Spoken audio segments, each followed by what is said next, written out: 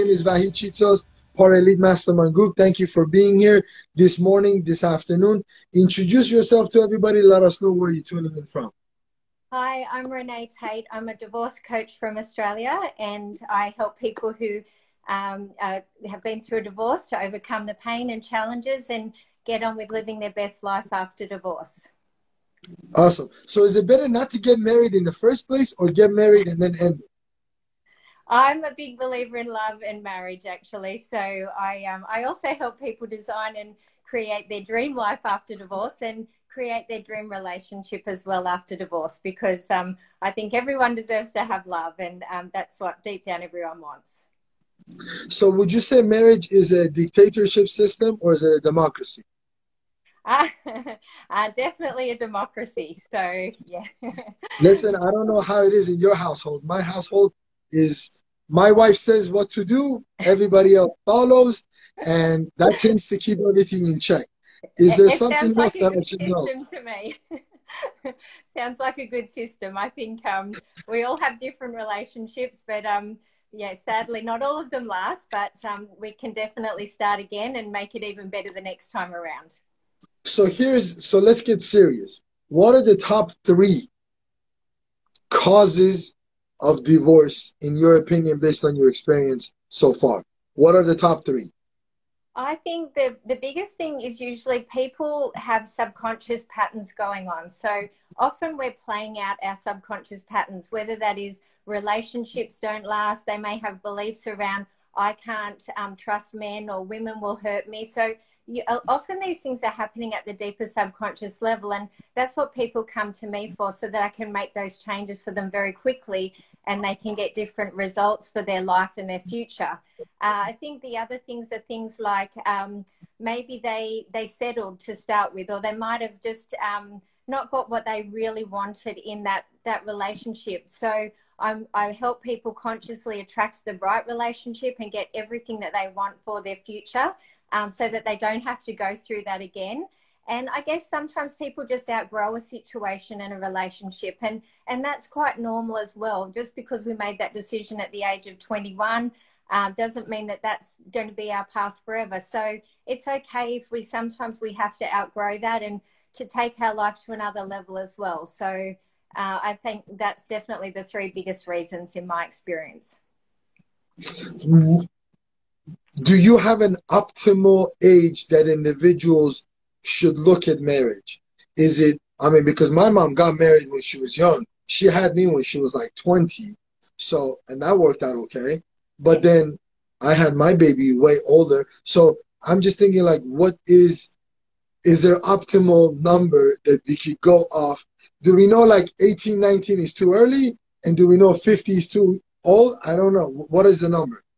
I don't think it's an age thing as such. I think we definitely grow and develop as people, and growth is so important. So sometimes I suppose that's what happens. People stop growing in their relationship, or they stop growing as a couple. So having a shared vision and shared common values is really important. So I do help people get very clear about what they want in a partner. So I think it's about awareness to start with, and consciously attracting and creating what you want. So first of all, knowing what that is. And I think it's good if you know yourself and what's important to you. So then get really clear about what you want in your perfect partner and relationship, and then using the tools to get that. So that's a big part of that. And then as a couple, I think it's about growing together, keep developing, have shared visions, make sure you've got shared values to start with.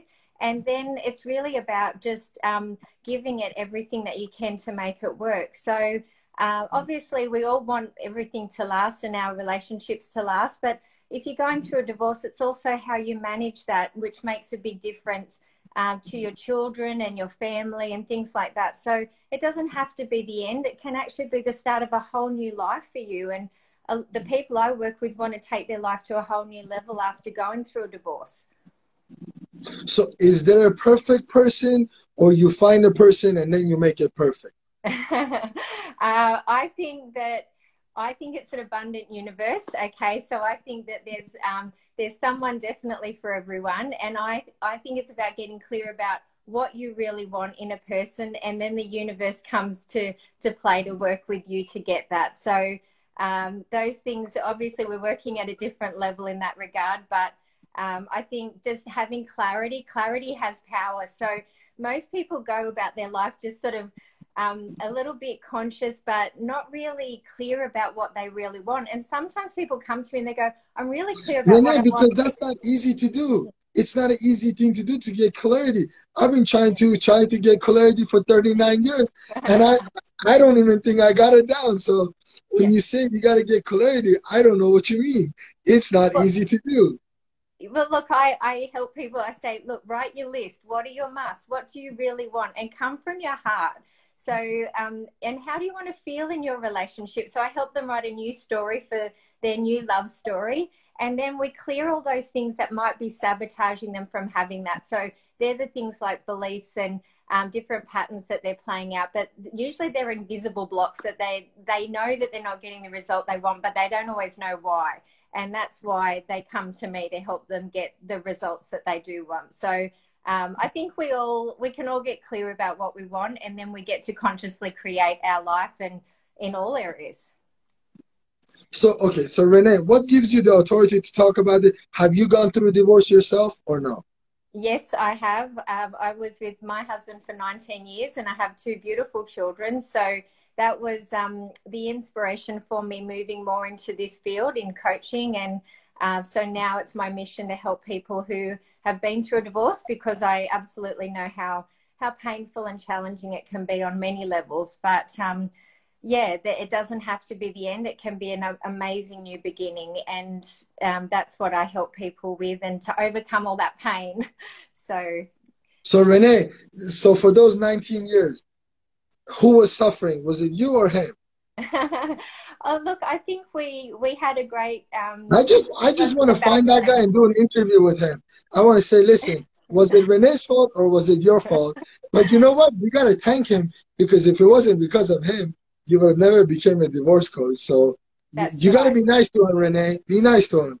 Yes, absolutely. Well, we have children together, so we're doing the best job we can in that way. And look, I think sometimes the universe forces changes on us in the end. And I always say to people, first you get the tickle of the feather. You know, you need to make a change with whatever area of your life. And you hear people talking, I want to make a change, and they're not. So they get that little tickle of the feather. And then if they don't listen to that, they sort of get the brick through the window, like, come on. And that's the universe saying you need to make some changes. And I always say, you know, get in before you get hit by the bus, metaphorically speaking, obviously. But you don't want to leave it to that point where life steps in and forces things in the end. And often that's what happens. And it can be a lot more painful when it gets to that point. So my question is this. I am very careful with the words that I want to choose. At what point do you throw the towel in and you say this shit is not working out?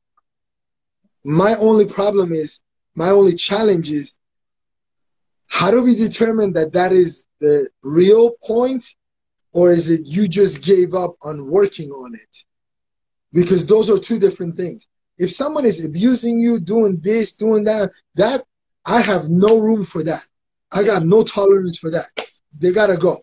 I don't care if it's the wife or the husband or the boyfriend, they gotta go.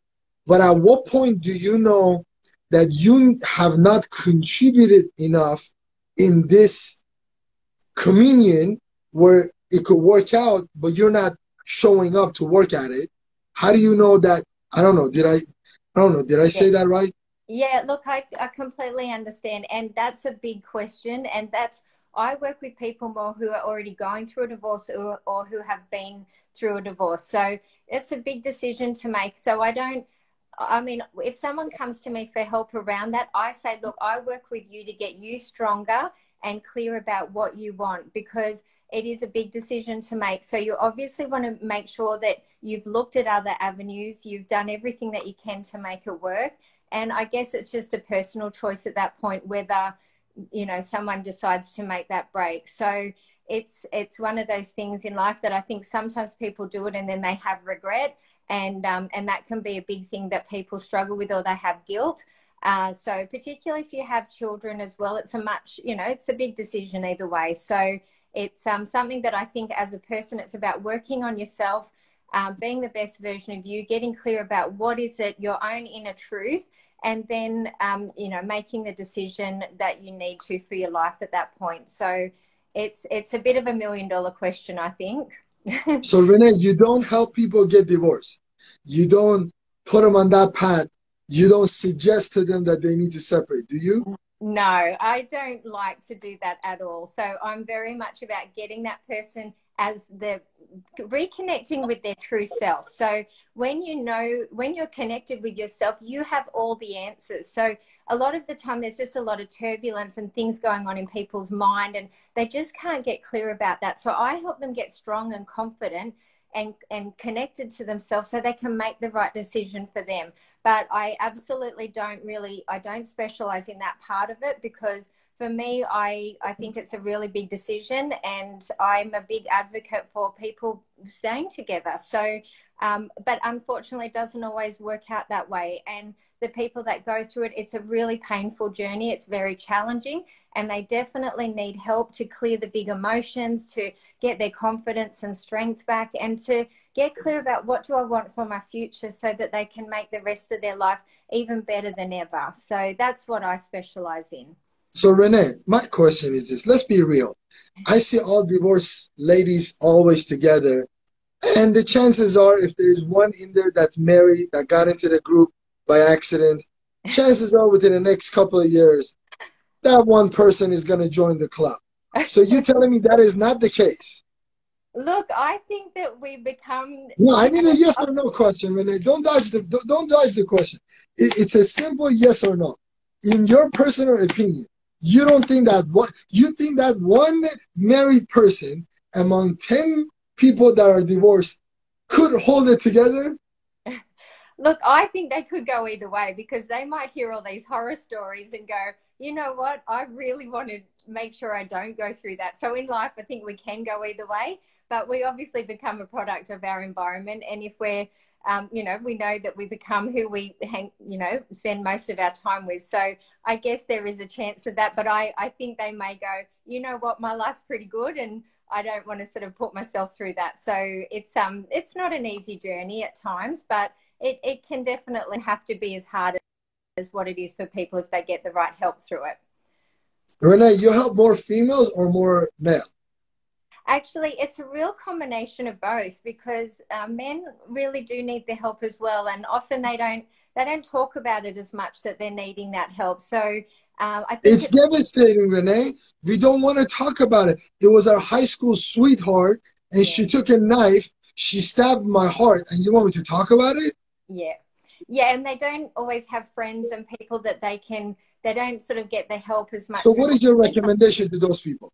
Who should they talk to? Because I'm probably not the best person if they talk to me, because I'll be like, drop it, go get a new one, done deal. That's it. I'm just always like, listen, that's the shortest, fastest, it'll cost you less. If it's already got to that point that you're thinking about it, just let it go. So I'm not the best person that they should talk to. So who should they go to? Do they go to their mom, dad, parents, grandparents, brother, sister, mother-in-law, father-in-law? Who should they go to? Look, I think unless you've been through a divorce, you really don't understand what's going on for people, because it hits people on so many levels all at once. It's emotionally, financially, physically, mentally. It's just a lot of things to deal with at once. So I do think getting the right help from a professional is important, because otherwise, friends and family can mean really well, but they're only giving advice based on their experiences, and they may not know what you're going through.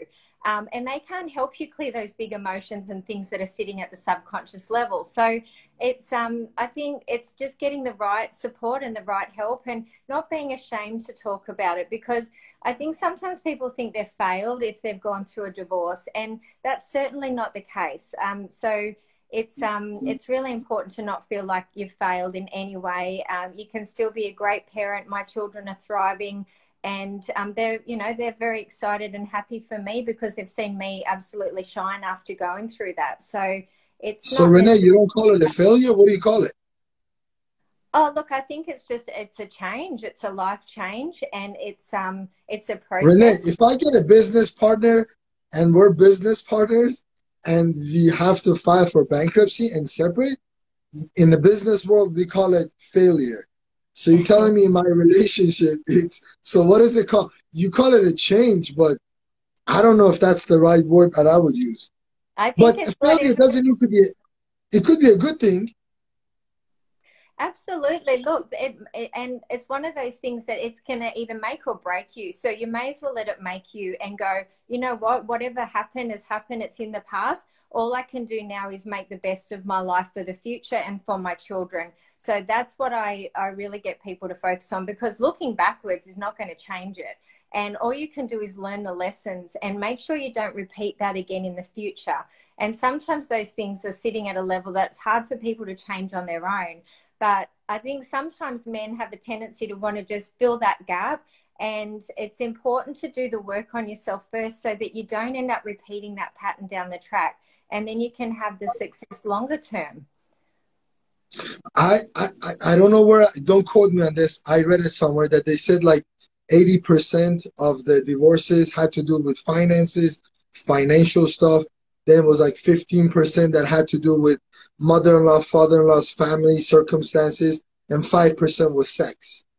So my question to you is this, based on you seeing it, I know you don't have the exact statistics on it, but you're in the front line, you're dealing with this, more often than all of other ones. Is that true? Or does that feel like it could be the right numbers or around the same numbers?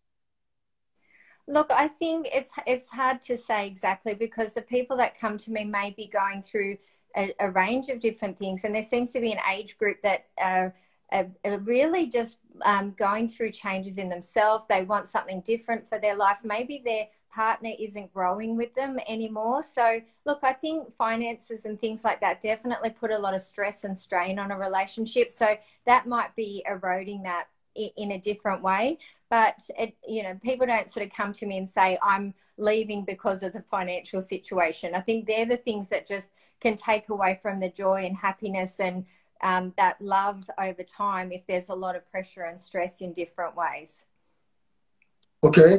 And how many percent, what would you say, is there a number of individuals where the divorce is happening because somebody's cheating on them, or because of that also too, or no? Or that you're not dealing with that? Because when you said they're not growing with them, what do you mean they're not growing with them? Are you talking about mindset, or we're talking about the guy's leaving the wife for a much cuter, better looking, younger wife? Is that what I mean? Like, are they not growing in that sense?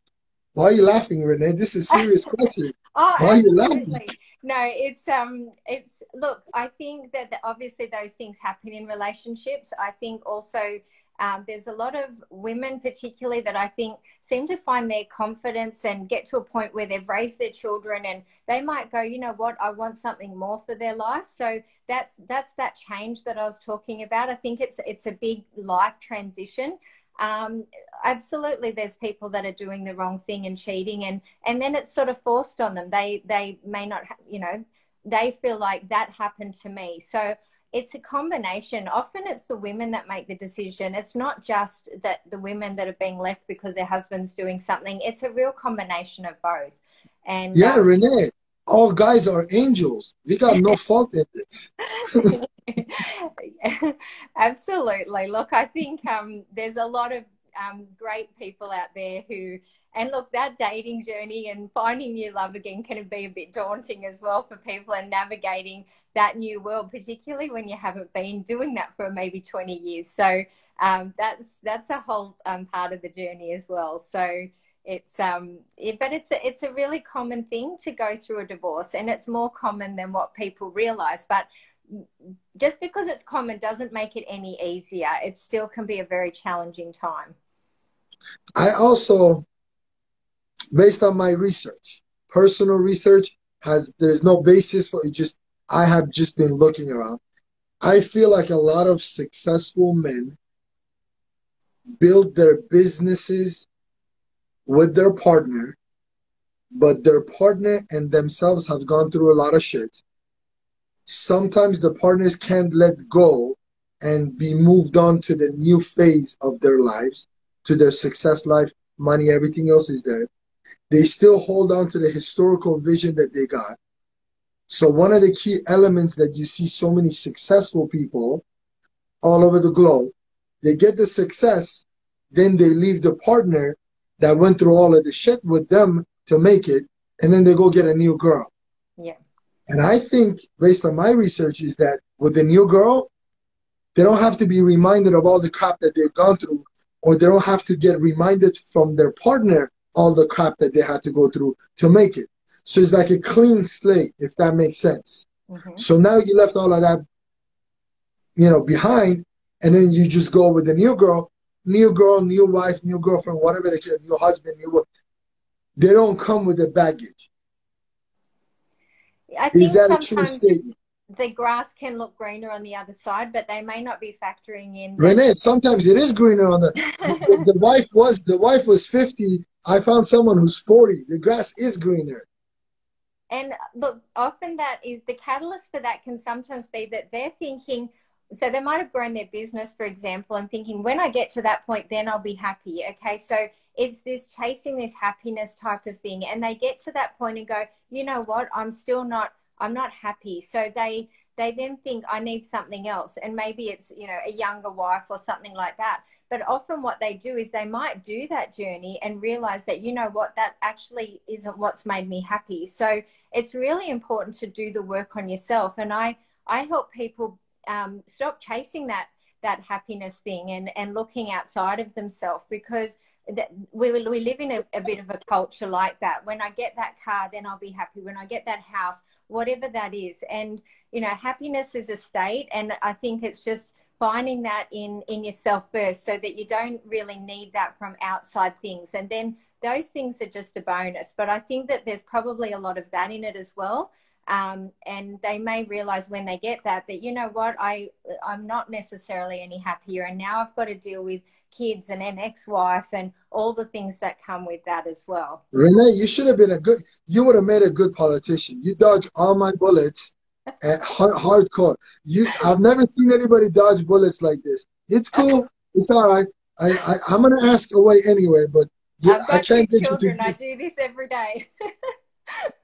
You're like, I'm a professional. I do this every day. So do you need to be a good politician to keep a marriage together? I think you have to be very diplomatic, absolutely, and objective. And yeah, I think that definitely helps. And be able to take responsibility for your part in things. I'm a big believer in that, because we're all creating our experiences. So I think sometimes people like to blame someone else, and it's never going to Really, sometimes they are at their fault. You should blame them sometimes. What are you talking about? Sometimes they should be blamed. You want, it's cool. It's cool. So here's my question. My grandfather always used to say that in a household, it's the wife that keeps the marriage together. So the day she decides that this marriage gotta go, it's gonna go. Is that true based on your experience? I mean, that's an old saying. I know they said that in certain cultures that might be the case. Is that the case? As long as the wife wants it or is holding it together, it can be held together? Look, I think that the feminine energy is very nurturing, and that's the traditional, that is our nature.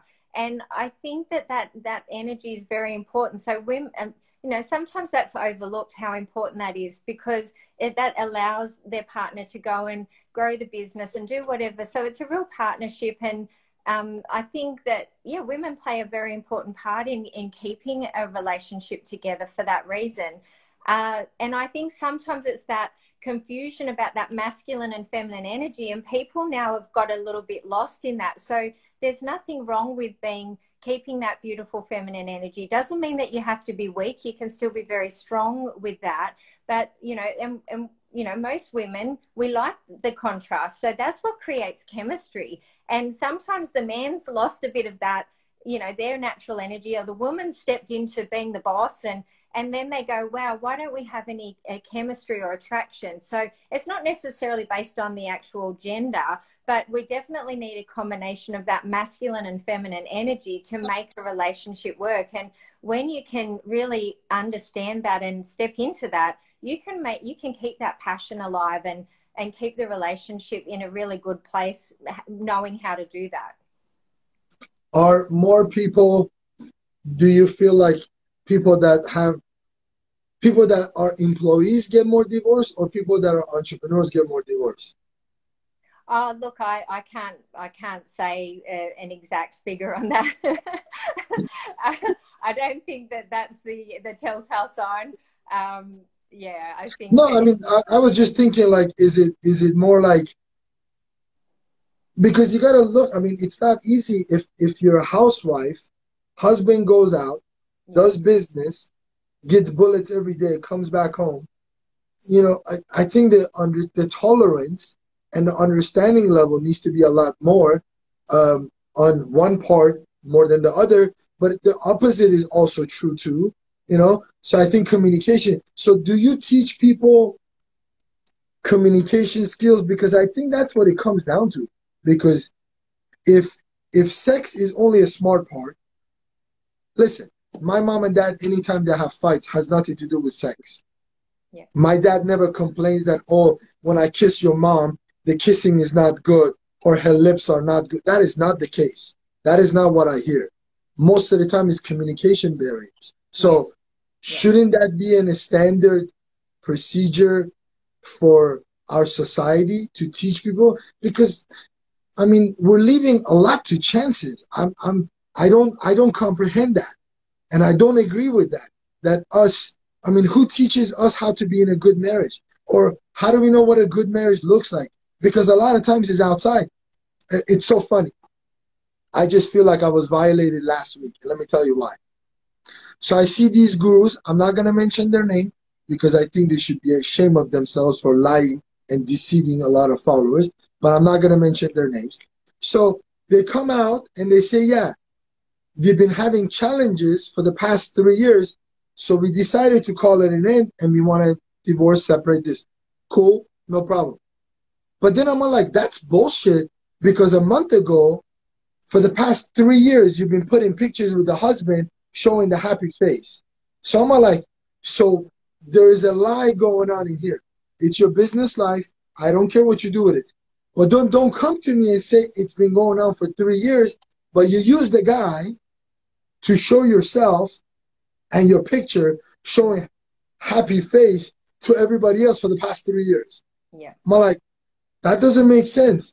If there was a problem, there was a problem past 3 years. Why didn't you say so? Or just say, you know, lie to us just like you did before. Just say, you know what? Last month we decided to separate.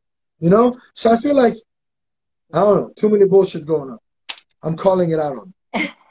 Yeah, look, I think, yeah, I mean, it's a bit of the world we live in sometimes, and it's all about, you know, unfortunately how, you know, we look and things like that. But it's, yeah, I think, yeah, absolutely. Be real. If you're having issues, don't go painting a different picture, and don't believe everything you see on social media, because sometimes those people that are doing that the most are often because it's a distraction for them, because they don't actually want to sit there and have a conversation with their partner at dinner. They're sitting, you know, doing something else. So I think the lockdown's been interesting because people can't be distracted with all these other things. Oh, totally. The ratio of divorce is just going to go up. Oh, you're going to get a lot of clients because of this COVID-19, because they have to stay together for that extra 9-10 hours that weren't there before. So I could tell you, in LA, ratio of divorce is just going to go up, because some people realize, oh my God, I shouldn't be in this relationship. Absolutely. And people can distract themselves for 20 years going, I'll just keep working on my business. And really, they're not really wanting to face the real issue. So at some point, though, as I said, the universe will force it in the end, where you actually have to go, you know what, I can't keep running away from this. I have to address this. And that's just the way that, you know, that's the way it works. So either fix it and do the work to fix it, or make a decision to change it and make sure that you do that in the best way possible. So Renae, why not become a marriage counselor and put people together? Because with your experience, you're like, no, this guy's not good for you, or no, this girl is good for you. Can't you be a good matchmaker now that you have that skill? Look, absolutely. I mean, I think for me, I'm very passionate about helping people who have been through a divorce, because I was already coaching and healing and doing different things before I went through my divorce. But after going through that, I absolutely went, you know what? I hate to think that people are in that pain and struggling. And so it's a very important thing to me to help people through that. And it's, you know, it's something that unless, as I said, unless you've been through it, you don't really understand it. There's a real loss that goes with that, and it's a big life change. So I like to hold people's hands through that and help them get the very best outcome for their life and their future after that. So do you have a course on how to keep your marriage together so they don't have to come to you? Not yet. I'll work on it. Why not? That's the #1 course we need. Yeah, absolutely. Yeah, look, I mean, I think we all specialize in different things for a reason. And as a, you know, maybe I was put on this path for that reason and went through that so that I could help other people through that as well. So that's what I'm very passionate about. And it's there's a big need out there. Absolutely. So how do people, Renae, how do people find you? Either on my Instagram page, Renae Tate Divorce Life Coach, or on Facebook, Renae Tate Divorce and Life Coach, or renaetate.com.au on my website. I've got a 5-day divorce reboot challenge happening next week, actually, and that's a free 5-day program on Facebook. So that's the Divorce Reboot Challenge Facebook page, if anyone would like to jump on and reboot themselves in their life. Love it. Listen, I want to thank you so much for taking this time and being with us this morning. Hopefully you won't hold any of the questions against me. These were the questions that were given to me by somebody else. I had nothing to do with them. I had nothing. Thank you. It's been great fun. Thank you so much for having me. You got it. Stay safe out there. We'll talk to you soon. Thank you so much. Okay. Talk to you later. Bye. Bye-bye. Thank you.